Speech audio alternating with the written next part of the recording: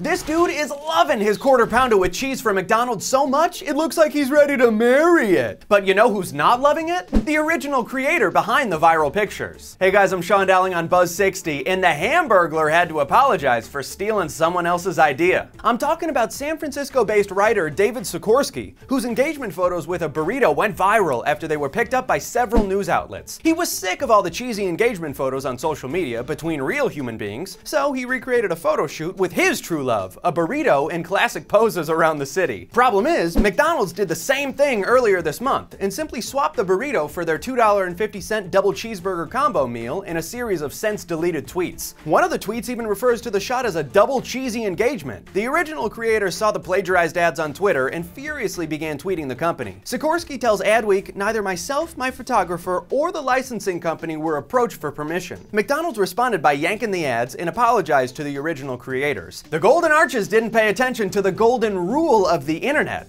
Always ask for permission first. Buzz60. Now you know, pass it on.